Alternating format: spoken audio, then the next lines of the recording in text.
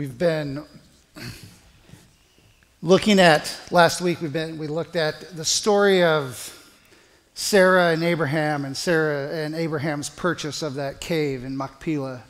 And today we're going to continue looking at the journey that almost gets to Bethlehem. But my question for you today is, did you come to church today with expectancy? Now, I normally don't tout things that I do, especially sermons that I preach, because I struggle to think that they're any good. But I'm not saying it's good. It's just a chance I can plug the app. If you don't know what I'm talking about, the difference between expectation and expectancy, you could go to our awesome app and go to the media content, the current sermons, and in there you will find a sermon entitled, Go Tell John, Living a Life of Expectancy, or something like that. And you could watch or listen to that and understand what I'm talking about. But today I want to talk about looking again, just kind of being expectant, having an expectancy of life. And this year, Pastor Walt found a video that we decided we were going to play every week leading up to Christmas. And we're going to look at that again. And if you didn't see it, it's a pretty fun, humorous little look at just the joys of living expectancy and just being happy for everything. Let's see that now.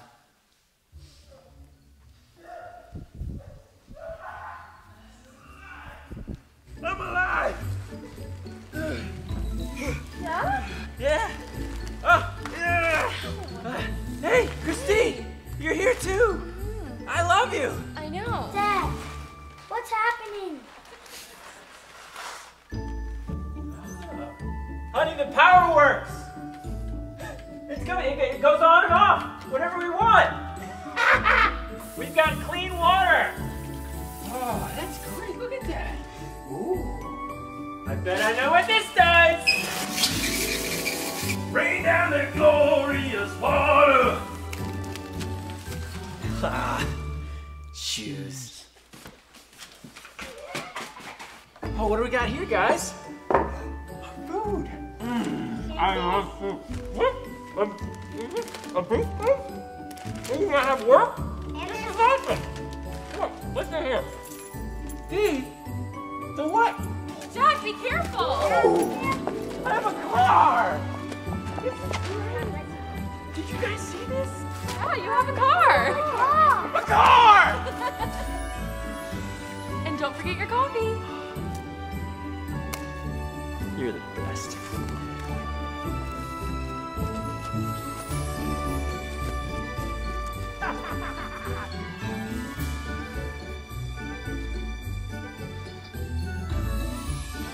There are gifts all around us, I think, that sometimes we just forget to acknowledge. And one of them, I think, is just kind of explained in just living a life of expectancy. Today we're going to look at continuing looking at the Almost to Bethlehem story, looking at a sermon today entitled Almost There, when Jesus moves past our failures.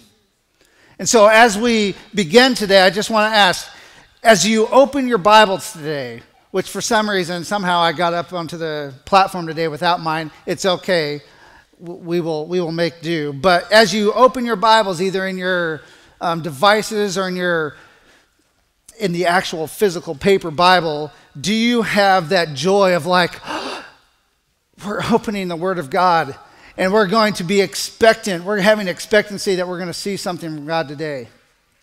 I believe that's going to happen. But as we look at how Jesus moves us past our failures, almost there, the question kind of is do we have expectancy in our failures?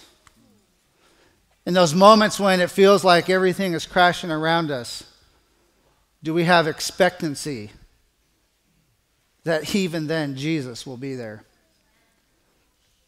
It's easy when things are good, but when we're living a life of expectancy, God's word, God's promise is that He's going to be there in the storm, outside of the storm. And whenever there's a storm, you can trust that Jesus has already gone through. And so today we're going to look at the story of Jacob. Jacob is the grandson of Abraham and Sarah. namesake to the chosen people of God. Jacob's name is changed to Israel. And he is the father, the namesake to the tribe, to the nation of Israel, the father to the tribes of Israel. This is kind of an important person, and we're going to look at an amazing journey that he took. It's found in Genesis chapter 35, verses 16 to 20. I invite you to open your Bibles to the book of Genesis. If you're unfamiliar, it's the very first book, so it's easy to find. And you can just pop right in there and find chapter 35, verse 16, and that's where we will begin today. And this is what the Bible says happened to Jacob as they were traveling from Bethel to Hebron. Traveling from Bethel to Hebron. And on this journey, that journey is about a 2-day journey. I was in the back and couldn't see Pastor Walt. I guess he held his hand up. How long was the journey from Nazareth to Bethlehem? 5 days. About 5 days. All right, perfect. So this would, Bethel was a lot closer to Bethlehem, and Hebron was just about another day beyond that. So they were traveling to Hebron, and here's what the Bible says in Genesis chapter 35. As they're on this road traveling, then they moved from Bethel. While they were still some distance from Ephrath, which is also another name for Bethlehem, Rachel began to give birth and had great difficulty. As she was having great difficulty in childbirth, the midwife said to her, "Don't despair, you have another son." As she breathed her last, for she was dying, she named her son Ben-Oni, which means son of my sorrows, or son of my despair. But the father, Jacob, named him Benjamin, which means son of my strength, or my right arm. So Rachel died and was buried on the way to Ephrath, which is Bethlehem. Over her tomb, Jacob set up a pillar, and to this day, that pillar marks Rachel's tomb. That's a bad trip. Okay, that is a journey that I wouldn't want to recall very often. But here we are looking at Jacob's journey from Bethel to Hebron while they were almost to Ephrath. The Bible is kind of clear, and I think what I draw out of this text is just that the concept that while they were still a ways off, while they were almost to Bethlehem, to Ephrath, I just imagine, if you will, jump into the white spaces of the Bible, outside of the black letters that tell us exactly what happened, and use our imaginations. I imagine this was like any other trip we might experience today, except for there were 11 sons, and who knows if they had wives and grandchildren already and servants. We know there's at least one midwife going along on this trip. And here they are. Jacob is driving the caravan. He's up on the horses, up in the front seat of the wagon, wherever it is that he's sitting. He is driving the wagon, and they are working hard to get to where they're going. I imagine Joseph is probably about 15 years old, so maybe Joseph, but maybe if some of his older brothers had grandsons, or maybe if Joseph was like me at 15, he's asking that classic question: are we there yet? And my answer to all of that is like, well, yes, we're there. If there is here, then we're there because we're here. That's why I have no kids, because I would just destroy their minds. Anyway, so watch out as you let me interact with yours. No, I'm kidding. Anyway, so I imagine the questions were coming, are we there yet? And on this trip, and I don't know if they started out this trip with Rachel in labor. It seems kind of silly if they did. I would have to question Jacob's thought process there. But sometimes when God calls you to move, you just move no matter what's happening in your life. And they're moving on this trip. And I can picture in my mind Rachel beginning to have labor. And the joy going through the caravan as they are like, oh, the baby's coming, the baby's coming. And Jacob being a man is like, okay, we're going to get there. And not only, I don't know where this was happening, but he's like, no, honey, we're not stopping in Jerusalem. There's too much traffic there, too many people. We're going to get distracted. You may want to shop. I don't know what the deal's going to be, but we're going to push right past Jerusalem, and we're going to keep going. Kind of like that. We can make it just a little bit further. And here he is up driving, trying to get to where he's going. And while they're still a ways off, things begin to change. Maybe Ephrath was that perfect town where you could go find a room at the inn. Known for kind of its hospitality later, Bethlehem means house of bread. Maybe this was just a good watering post kind of a town, a good town to stop in, good inns, nice people there, lots of water, a nice well, fresh well there, house of bread, tons of things to do. Just all the sustenance you would need for a family of this size. And we can push on just a little bit further. Hold on.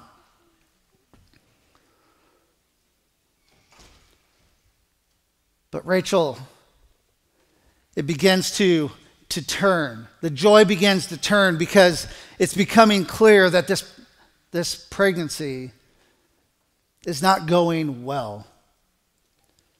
It's not going well. The cries of mom's having a baby are turning to mom's having a baby, but she's not doing well. And the sorrow begins to kick in. I imagine that Jacob is torn at this point. Torn between driving the caravan and getting to where they're trying to go. Of moving his family along. He is the man of this family and he is following God and they are moving down the road. They are moving to a point and he is going to get them there. And he knows if he just presses on, drives the horses a little faster, pushes the family, does not take as many bathroom breaks, keeps moving on, that they can get there in time. Just hold on, Rachel. We're almost there.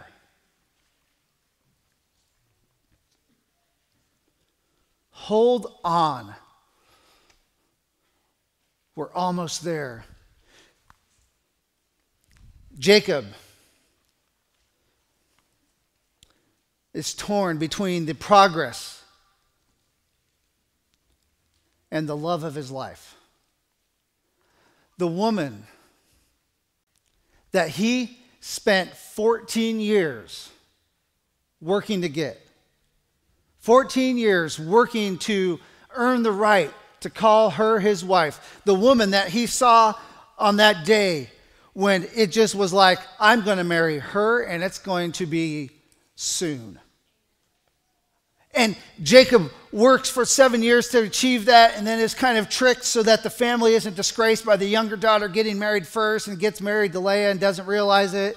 And let's just not think that through too much. I don't care to know, but it just is. I'm glad that's not how it happens to me or any of us today.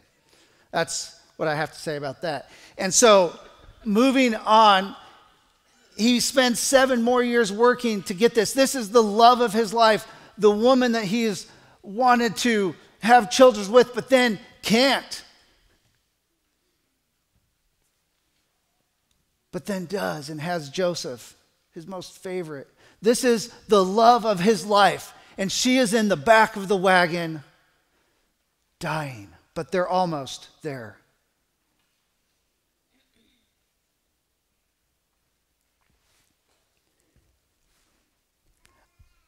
I try to wrap my mind around what happens next because it seems strange. The Bible said, with her dying breath. Just one more push. Just one more breath. She gives birth to Benjamin. And after she's told not to despair, she names her son, Child of My Sorrow. There's some stuff we can unpack there. Not letting the circumstances get the best of us. But here she is at this moment, giving birth, Son of My Sorrow. And she breathes her last. And Jacob is like, no, this is Son of My Strength. And I bet he's not thinking of my strength. I bet he's thinking of strength that comes from somebody more powerful than he is. But here they are on the side of the road where Benjamin is born and Rachel dies. And the Bible says that they buried her right there on the side of the road. We've all seen those kind of memorials on the sides of roads today, crosses, flowers. It's been maybe 7 years, but I remember I was driving out to go fishing out in the mountains somewhere, and there's this sharp corner, and there's this family creating a little memorial. And I drove by, I was just filled with emotion, just thinking of what probably happened. You could just see what happened at a sharp corner. Just imagining that they had lost somebody there, seeing what they were doing, the emotion, and they set that memorial up to remind them. The Bible says that they piled up these stones, these pillars, these stones of remembrance, these Ebenezer stones. And Jacob puts the last one on top, which is why today, if you still go to Israel, over all the tombs, you'll see rocks on top of them, hearkening back to what Jacob did with Rachel. But right there on the side of the road, not in the cave at Machpelah, where his grandma and grandpa are buried, Abraham and Sarah. Not in the cave where his mother and father are buried, Isaac and Rebekah. Not in the cave where he later lays his second wife, his first wife, Leah, second in status, but first in chronology. Not in that cave. He buries her right there on the side of the road. I'll never forget when my grandma passed away. I went out to western Kansas. They lived in Colorado for a long time, and I went out to western Kansas where I have some family that I have never met, don't know them, but the family burial plot is there for my dad's family. And I'll never forget my aunt on that memorial service talking about how awesome it was that grandma, was now laying next to her first husband, the father of her children. She had remarried after he had passed away. But my dad's dad was buried. My dad's dad, my grandpa, is buried there. And there they placed my grandma. And just the thought of them being together again. Even today, we have this sense of like, I want to be buried in this family thing, know that I'm going to be put to rest in my family. But yet, here on the side of the road, much like they would if one of the horses had died, much like they would have if one of just the servants maybe had just passed away, somebody unimportant, they just left them there by themselves marked with this stone. Because they were almost there. Not buried in the family cave, but on the side of the road. Almost there. The question has to be, what are your almost theirs?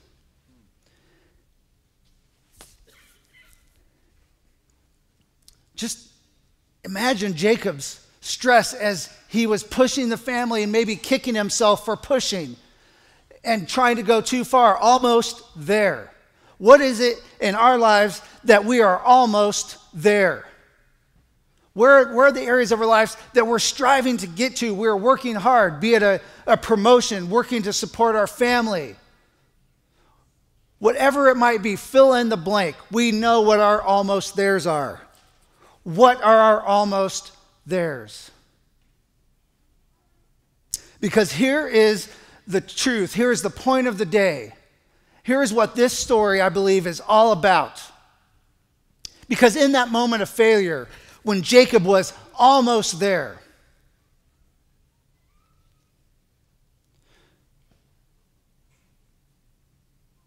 there was a promise. There was a promise. You see, this wasn't the first.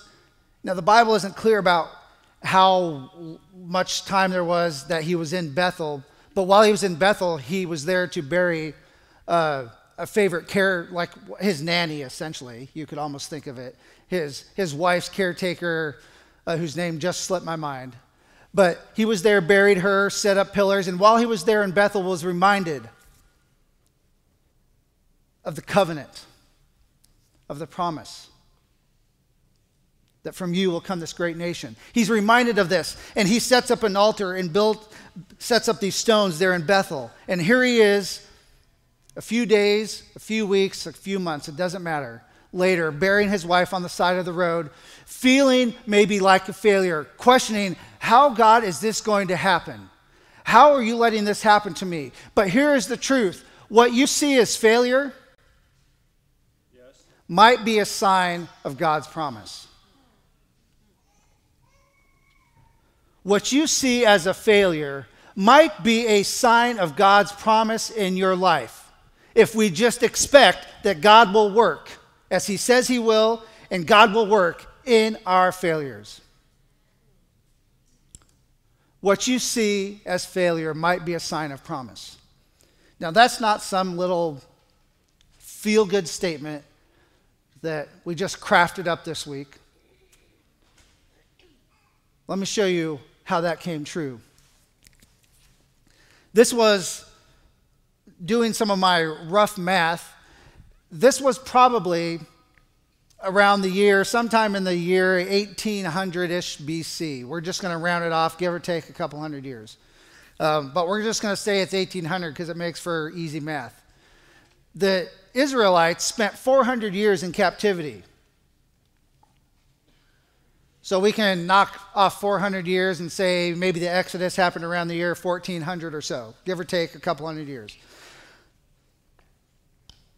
We know that they spent lots of time in the land, the promised land, failing, repenting, failing, repenting, failing, repenting. And it was probably, man, my nose is itchy.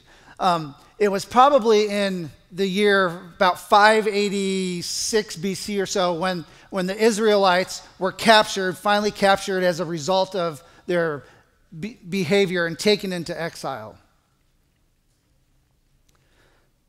So if you're tracking, which I hope you are, because suddenly that's probably about 1,200 years from this story that we're looking at today of Rachel and Benjamin and Jacob to the time when the Israelites are taken into exile. 1,200 years. God's time is not our time. That's right. God's time is not our time. So if the promise hasn't come true yet, don't worry, because this one wasn't quite seen for 1,200 years.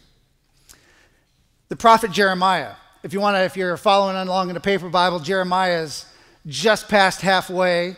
Open it up in the middle and you'll probably get the Psalms or Proverbs there, and it's just a few books beyond that. Big book, you should be easy to find. But Jeremiah chapter 35. Jeremiah chapter 35, there is a prophecy that reads like this. It says, this is what the Lord says. A voice is heard in Ramah, mourning and great weeping. Rachel weeping for her children and refusing to be comforted because they are no more. When they were taken into exile, 1,200 years had passed.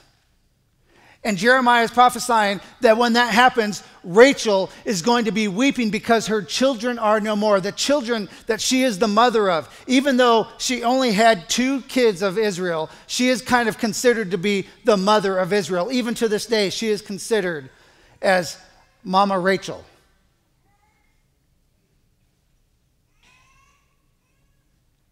And on that day, when the Israelites were taken captive, they were brought out of this road of Jerusalem, past this, I'm sure now built up a little more, but this monument to the mother of Israel. 1,200 years on that lonely road where Rachel was buried all by herself, she stands as a monument, as a reminder of what God has promised to his people. Because as they're being taken into captivity, they walk past this and can be reminded that, wait a minute, God has been faithful in the past, and I know he will be faithful in the future. Because the very next verse, this is what the Lord says: restrain your voice from weeping and your eyes from tears, for your work will be rewarded, declares the Lord. They will return from the land of the enemy. Amen. What you see as failure might be a sign of God's promise. Amen. Jacob was almost there, but didn't make it. Buried his wife on the side of the road as a monument, as a reminder of the promise that God had made years before to Abraham. That God had made to Isaac and Jacob, the promise that they were going to be his people and that they were going to be this great nation. It was a promise that they were going to return. But not only that, it was a promise that there was still yet more to come. Because you see, this almost there didn't just stay an almost there. And that's where the Christmas story kicks into this.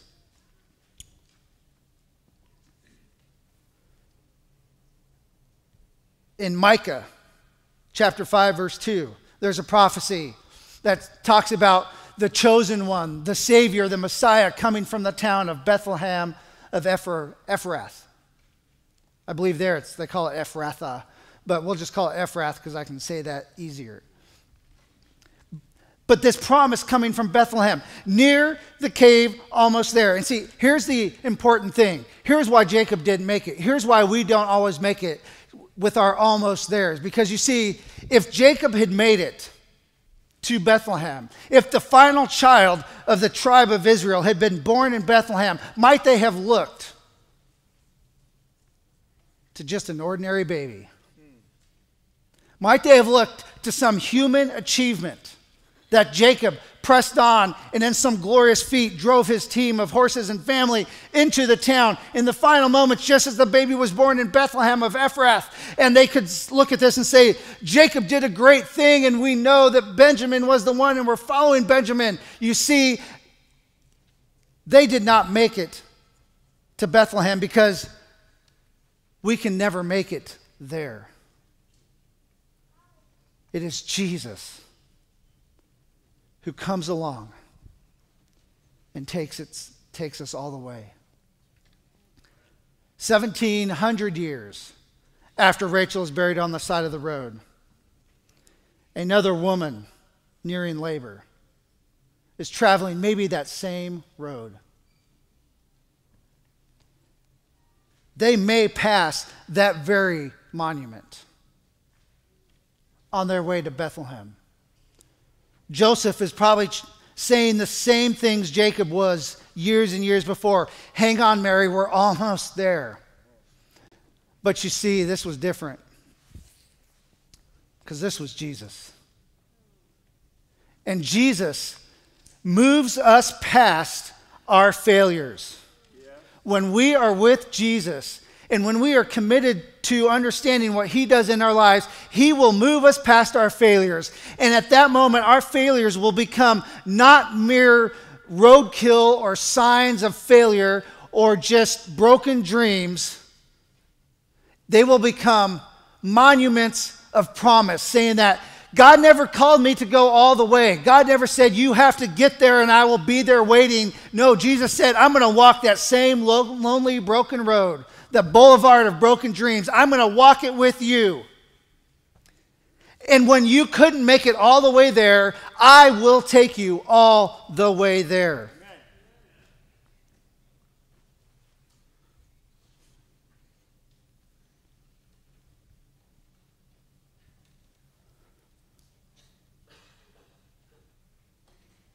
The failures of Jacob that day and the courage he had to maybe do what God asked him and to bury his most beloved wife right there on the side of the road, to know that he wouldn't be laid to rest with her, to give up on maybe what his wants were, to give up on some of that and maybe being told by God, bury your wife here, because for here is where she will be a reminder of the promise, of the covenant that I have made,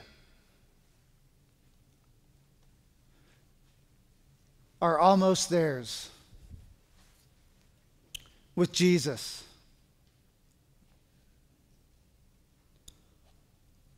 Are left in the dust, are forgotten, and we're moved on. As Christians, and especially as Adventist Christians, we have an almost there. We've been looking forward to the second coming of Jesus. And sometimes it can get discouraging because it's like, why aren't we there yet? But it's not for us to worry about. We're almost there. And it's Jesus who has said, I came once as a baby. I am coming again. So don't let the discouragements, the perceived failures get you down. Know that our failures might just be a sign of God's promise. A sign that God has said, I have come to make you new. I have to go back to my first slide because I forgot to put this verse in at the end.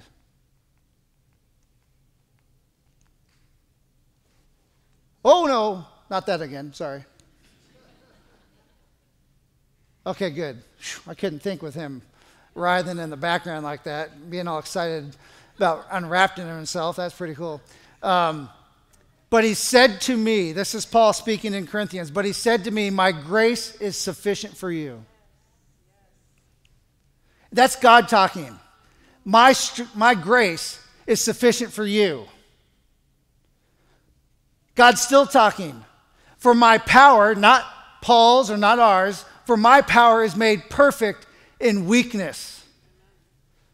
In our weaknesses, the strength of Christ is made perfect. So when we are almost there, whenever we experience an almost there moment, know that it is a weakness that God can turn around if we allow him into a strength, into a moment when it can be a reminder to the people being exiled that, wait a minute, God has given you a promise. That it can be a reminder to Mary and Joseph 1,700 years later that, hey,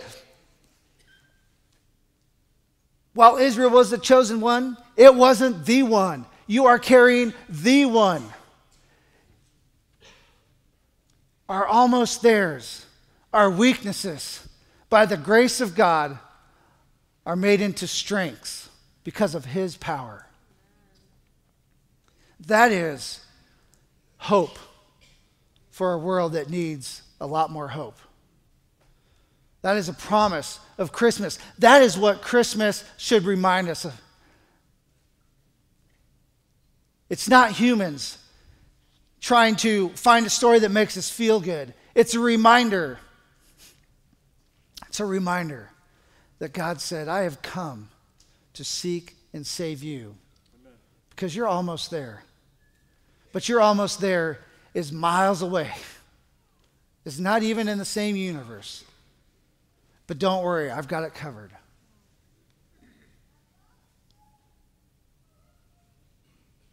My power, my grace is sufficient, for my power is made perfect in weakness. That is the promise that God offers us today. He promises to take our almost theirs and turn them into signs of hope, signs of joy, signs of contentment. Jesus, today, we stand here as a group of people. We're here today as the church, knowing that we are broken. But God, we ask you today to take our brokenness, our weakness, our almost theirs, and to move past them. God, what an amazing promise. What an amazing truth that you will take our weaknesses and use them for things that we could never imagine. So God, we thank you for that. We ask that we remember that at all time, that we expect to see you, not just at Christmas, and not just in the joy of family, friends, and presents, but in the times of struggle, in the times of loss and suffering. Lord, take our almost theirs and turn them into signs of your promise. We ask these things in the saving name of Jesus. Amen. We just want to thank you so much for joining us today and being a part of Gracepoint Church. We would love to get to know you better, and we encourage you to check out our website, check out Facebook, Instagram to find out more information. If there's anything that we can ever do for you, please let us know.